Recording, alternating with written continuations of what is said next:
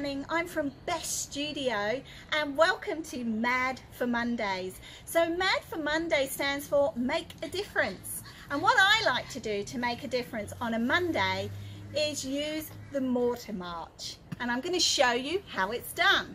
Okay, so the Morter march is a bilateral exercise that aligns your conscious with your subconscious. And it's lovely and dramatic. And I'll just explain.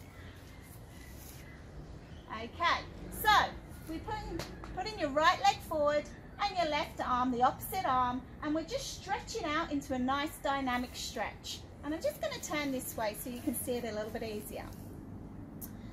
Okay, so you just turn your head slightly, closing the eye furthest away so we're looking at that thumb, and then we just say an affirmation of our intention for what we want for this week. And for this week, I would like clarity. So, taking a breath in, I am thankful for the perfect feeling of clarity.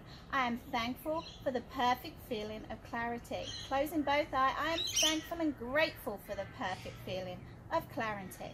And release that breath.